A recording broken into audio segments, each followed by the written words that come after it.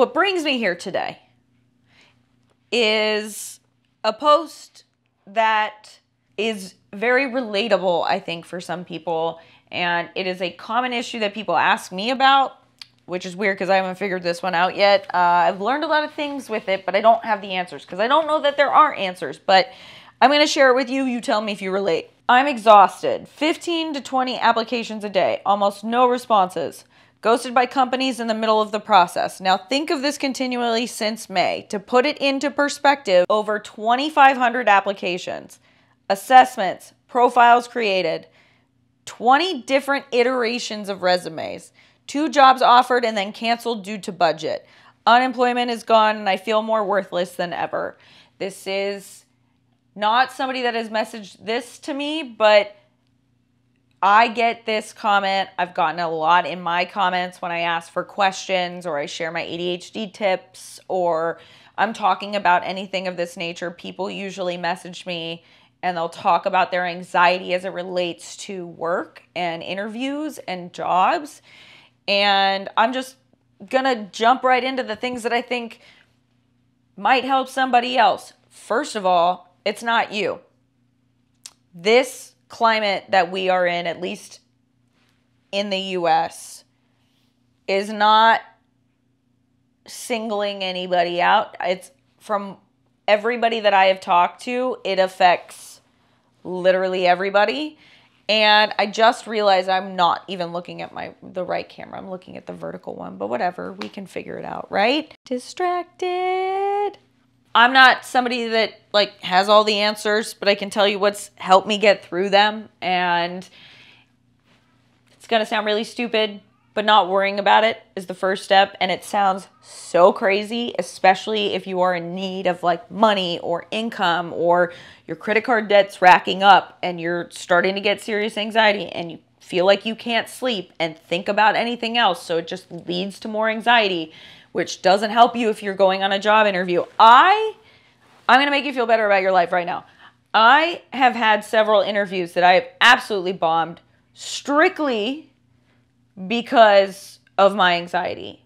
I have a pretty impressive resume, to say the least, and yet somehow every time I try to have an interview, I seem to just let my negative brain take over and I panic. And sometimes I'm also way too honest. Like I am not somebody that is, I just don't like to bullshit and I don't like to play the game. And that's my problem, is you have to manipulate the game a little bit in any sort of climate. If you're interviewing for a job, it's a game of manipulation. And so my advice to you, my tip number 1 is to play the f***ing game. And some people might not like me saying that, but I've learned that a lot of these companies are using AI to screen your resumes. They are posting jobs that aren't real on LinkedIn. They're making you not only submit your resume and application, but then they're making you manually put it into their interview system. And they're making you jump through all of these hoops just to get a chance at working for them. And let's be honest, if you end up starting to work for them, you're probably, if you're like me, going to be giving way too much of yourself. You're going to be working really hard and you're probably going to try and be a loyal employee. Most people want to work. I think the problem that I have is with the argument that no one wants to work. My counter to that is people want to work. They just don't want to be treated like shit. And I think for a lot of us during the pandemic, with so many people being laid off and so many people having to work overtime if they were essential workers, and for people being demanded to come back into the workforce or into the workplace when it was very clear that their job description didn't require it. I think a lot of people woke up to the fact that they are disposable at the end of the day. And when it really comes down to it, what matters most are people's mental health and people's boundaries and people's having a healthy work-life balance. And I feel like there's this interesting tension right now between a need for workers and a shit ton of workers that are saying we don't want to be mistreated anymore. And people get mad or defensive when I even like talk about it from the employee side, from the worker side. And I see both sides of the argument, but I don't think it's people just don't want to work. People just don't want to work at jobs that don't satisfy them anymore and not at least be treated with some basic common human fucking decency. Like, it doesn't seem that hard to me. So, wow, I really took a tangent. I hate how I do this. I hate how I do this. There was a point in there somewhere. There was a point in there somewhere. But I guess my point is, use AI. Use ChatGPT to fucking draft your resume. Who gives a fuck? Like, at this point, if they're just going to keep using all of these lazy-ass tactics to filter out generic resumes so that they get the best candidates, which, let's be honest, I'm going to say it, said it all along, the application process, it's not conducive to people with anxiety. It's not conducive to people with ADHD. It's not conducive to people with dyslexia. Like, you're judging people based off of one document. I'm just ready for some human compassion element to be incorporated back into the job application process. And if you're going through this right now, you seriously are not alone. I feel like it's something with the market right now, and I wouldn't take it personally. And if you feel like you're struggling and you feel like you can't get ahead and you feel like you're just drowning, I'm going to need you to take a deep breath. Look at my ADHD tips video that I just did. Let me know if you have any questions about it. Drink your fucking water. And give yourself compassion today because, and I can have a bunch of others. How long were we talking for? We're okay. Do we like when I riff or do we like when I have a script? I don't know that I have had a script. Maybe only with my guest interviews. But let me know. Let me know if this should be more organized. I feel like as an ADHD podcast, this shouldn't be organized. But use ChatGPT. But f***ing spell check. Use your spell check. Use your brain. Look at it. The only reason I use ChatGPT to redo my resume is because I had way too much on there. Because my job responsibilities in the past have literally been worth 20 pages worth, and when I'm trying to explain that I can do it all, I want to include more. And the one thing that I have learned is less is more. Less is more on your resume. Less is more in your interviews. Say less. Just be like, yes, no, yes, here's an example. Keep it short. No need to justify. If there's a gap in your resume, took some time off. It. Who gives a shit? If they want to question it, you don't owe them any answer at all.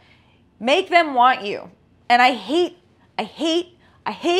giving this advice because it's this same advice that I think leads to what's wrong in the dating world right now is a bunch of people chasing other people that don't want them. And you have to play the game in order for certain people to want you, and I don't agree with that at all. And so same thing with jobs and interviews. Why would I, wouldn't you want somebody that's enthusiastic? No, they want somebody that doesn't want this job, and anytime I've acted like I didn't want the job, I got the interviews and I continued. Anytime, I blew this one, but I had an interview for Apple, and this was right around the time, I was so down on my luck, and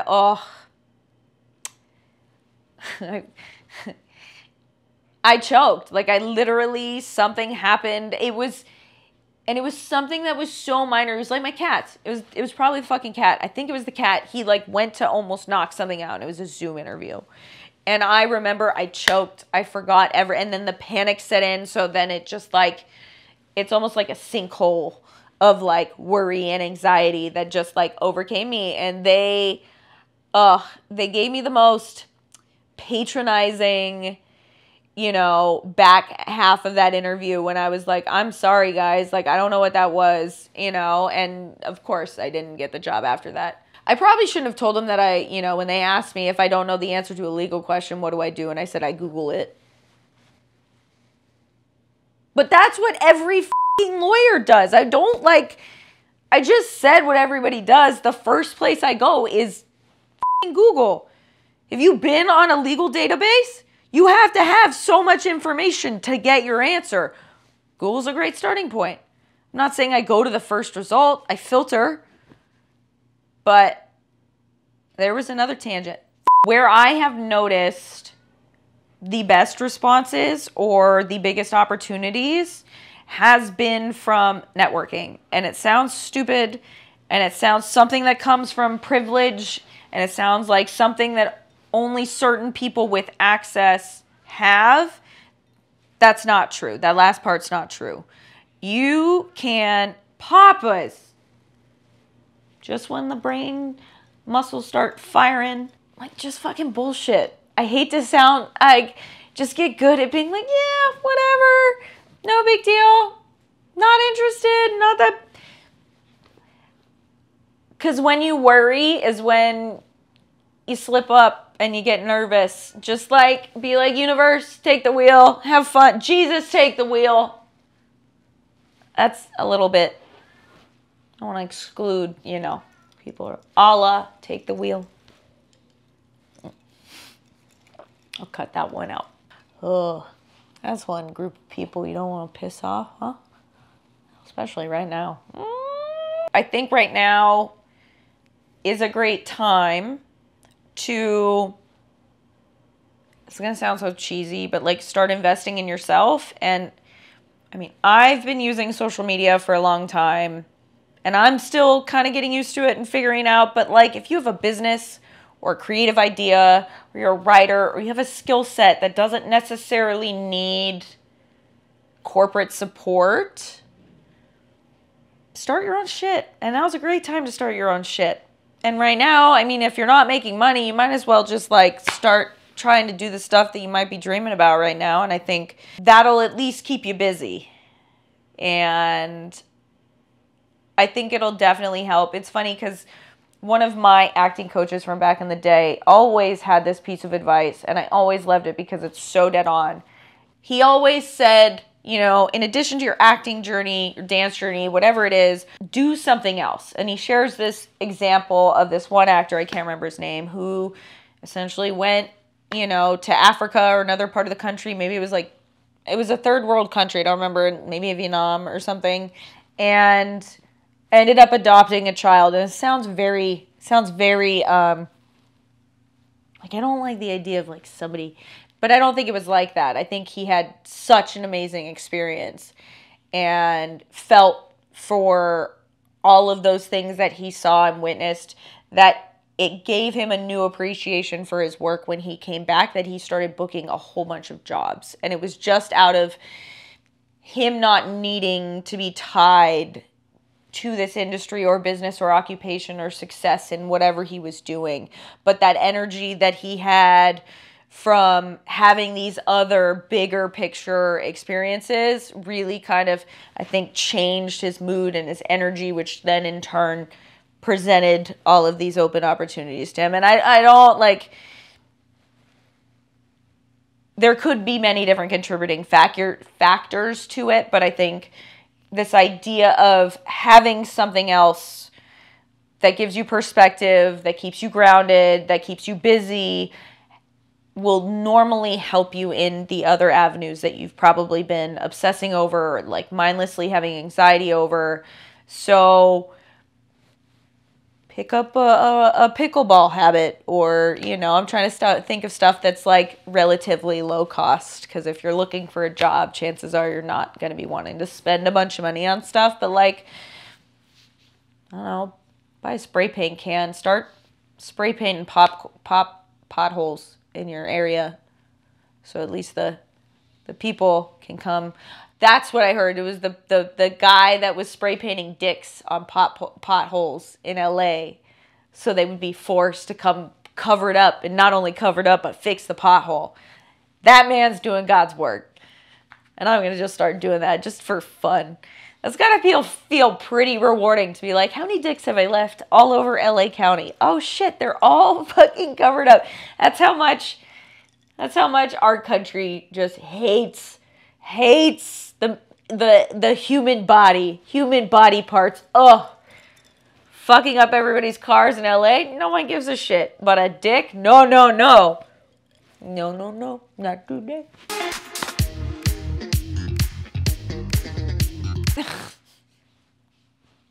I've lost my train of thought. I know for a fact I've taken so many tangents.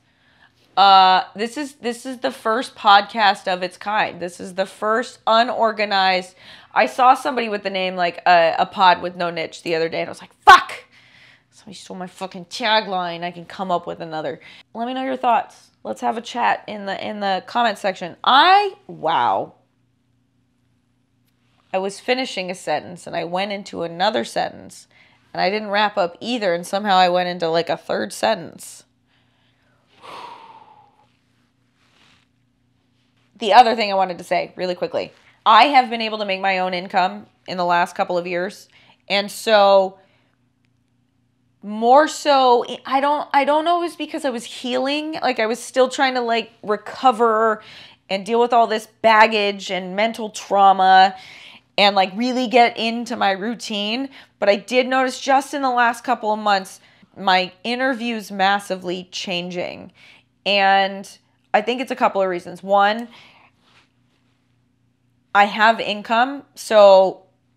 And I have income that I've been able to generate on my own. So I genuinely don't have this desperation for a job like I did at one point.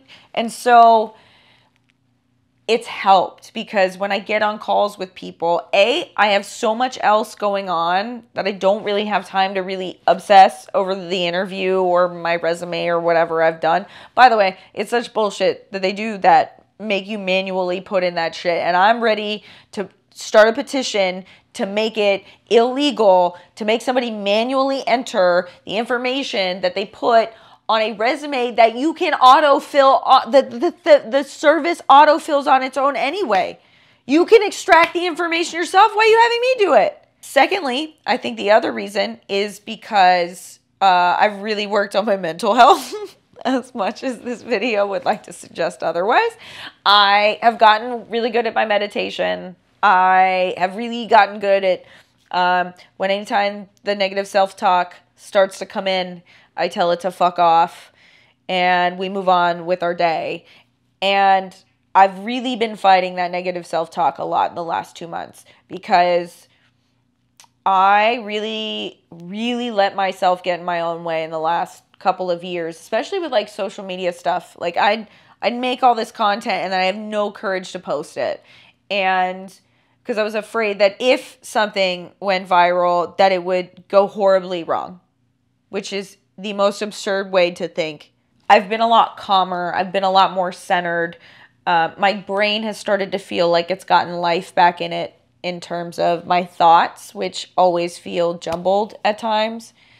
And so that has really changed how everything else with my interviews like have gone. And frankly, at this point, I have to keep myself well-versed in interviews. Otherwise, if you lose it, it's really hard almost to kind of get it back. It's kind of like podcasting, which we're getting better at.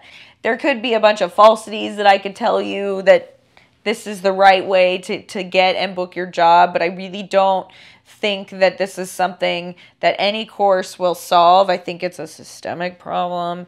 And hopefully that changes soon. I don't know what to do about it, but maybe we can have a discussion and maybe come up with something. So let me know.